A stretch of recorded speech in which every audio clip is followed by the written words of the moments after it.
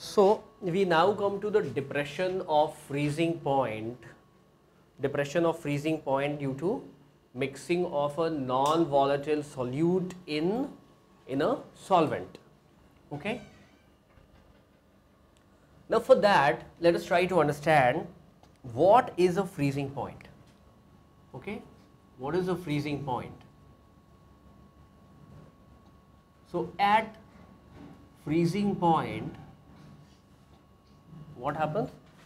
The liquid phase of the substance is in dynamic equilibrium with the solid phase. The liquid phase is in dynamic equilibrium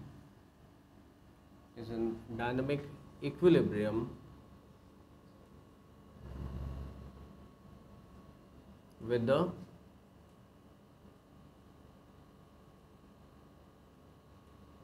solid phase, right? Okay. Now how is that possible? That is possible just as it happens between liquid and vapor phase. So what happens? So freezing point is defined as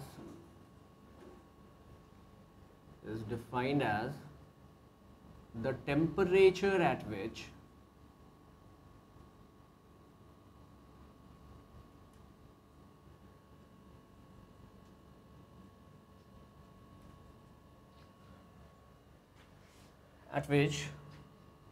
the vapor pressure of the liquid phase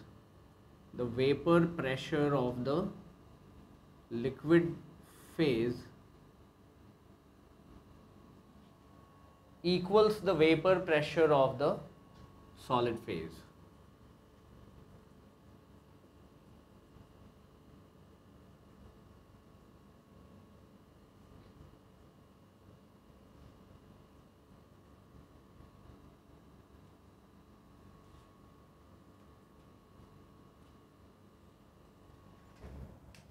Correct? Now it will immediately make it clear how the things should be behaving if we see the graph of the various components. So this is the graph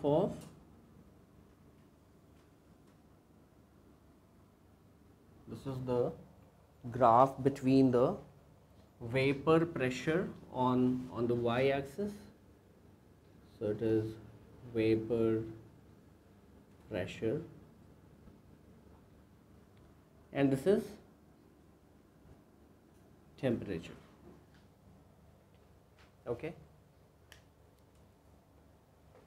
vapor pressure and temperature.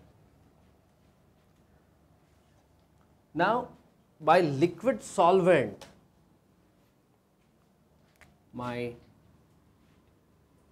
liquid solvent is something like this. Okay. While my frozen solvent is something like this. Okay. So this is my liquid solvent in the liquid state. This is my frozen solvent. This is my frozen solvent. Okay, and this is the point where they intersect. So this must be my original freezing point, and I decide to denote it by TF naught. Okay. Now what happens? I have got my solution. Fine. So the solution, it behaves like this.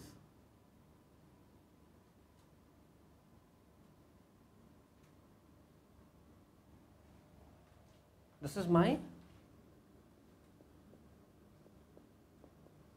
solution. Okay.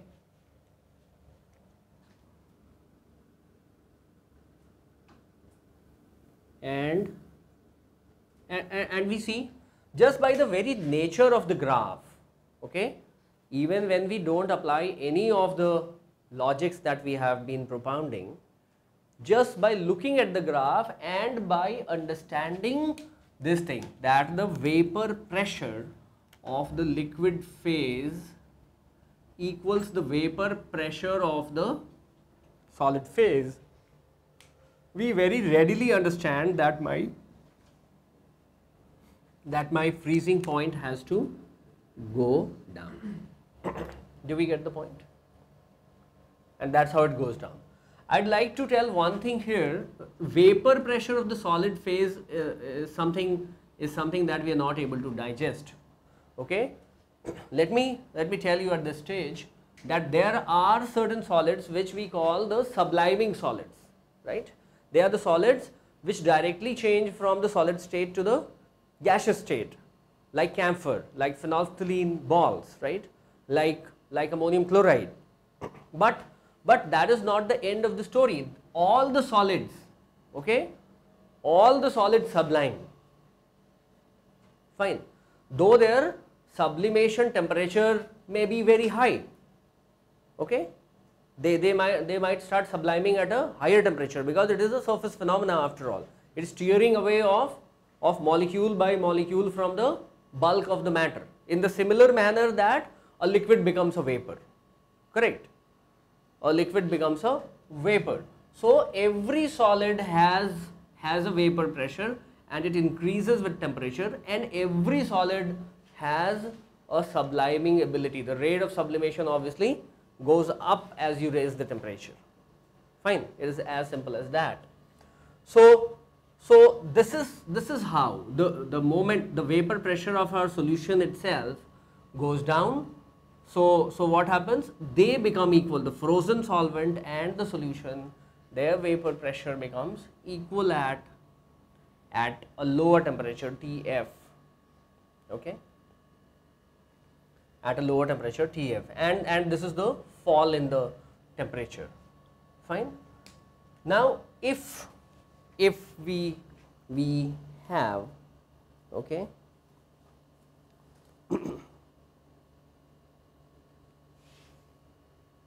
so obviously as per the Raoult's law,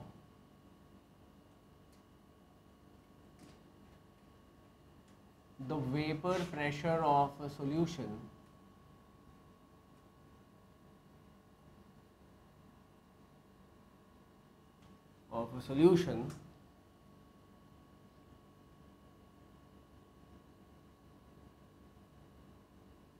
comes down with temperature, with addition of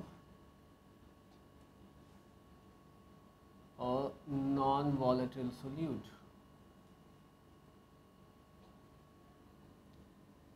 and hence the vapor pressures of the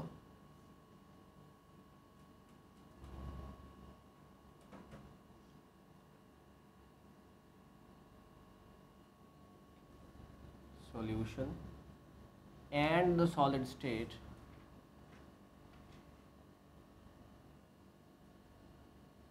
become equal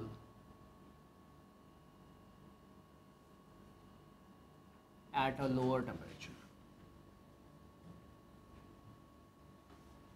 So let Tf naught be the original freezing point, okay?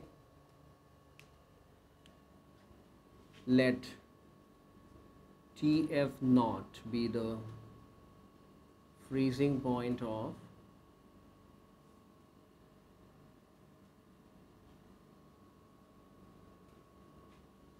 pure solvent.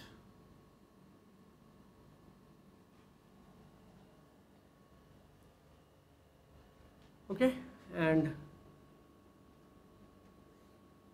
let Tf be the freezing point of the solution. Okay.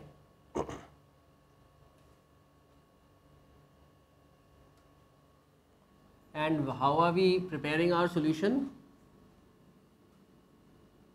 Solution formed by dissolving a non-volatile solute.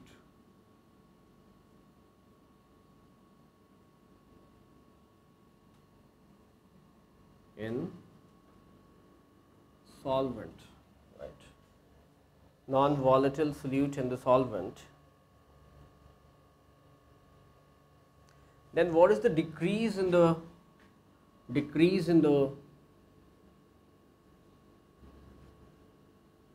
freezing point?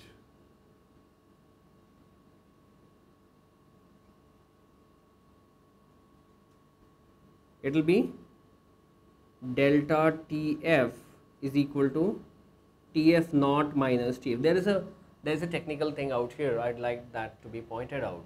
Normally it is taken as the final minus the initial. Here we have taken initial minus the final. Why?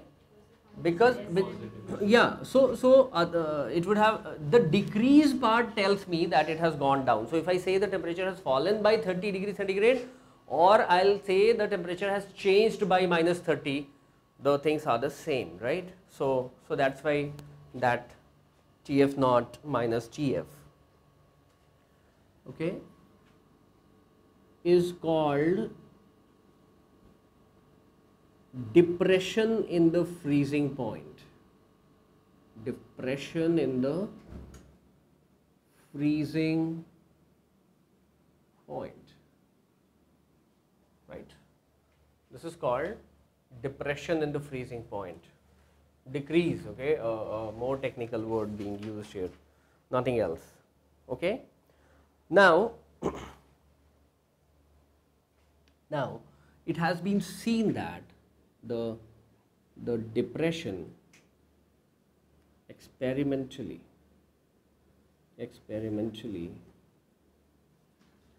it has been seen that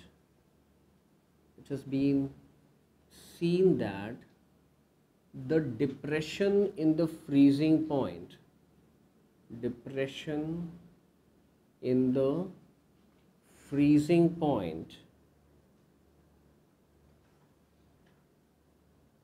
is directly proportional to of a dilute solution. This is important, okay? Of a dilute solution is directly proportional to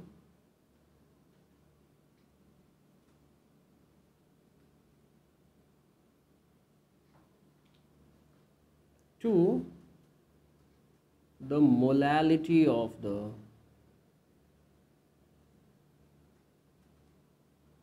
solution.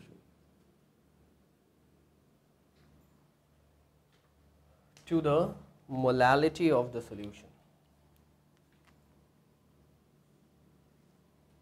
Okay.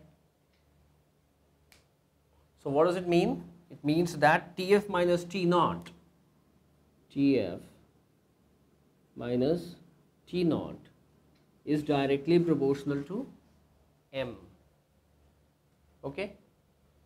It is directly proportional to M, which is the molality, and hence is equal to Kf into M, where Kf is called freezing point depression constant.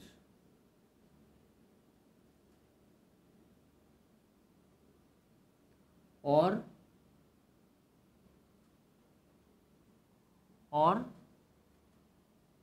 it is also called molal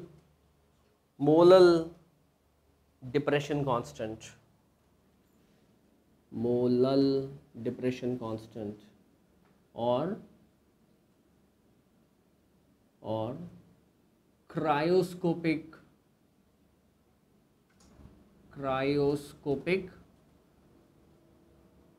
it is cryoscopic constant.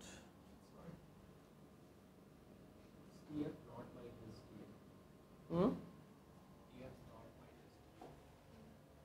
It is T, oh, sorry. TF naught minus TF, right. Cryoscopic,